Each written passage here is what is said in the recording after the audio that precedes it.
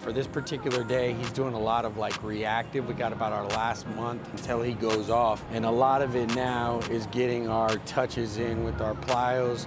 And then we'll start kind of elevating that by adding some resistance, having him hold it overhead. We'll get started right now with the pogo. So just quick taps. Don't work through the hips as much. Just try to make them quick. Work through the foot and through the knee. And then, yeah, just progress it from there. Where it feels comfortable. It doesn't need to be directly overhead. I just want you holding it out in front. So we're gonna go quick tap to then get over. The big thing I'm looking for, the main reason for this first hurdle is get over, give me a quick tap, as if you gotta get back up again with a little more power.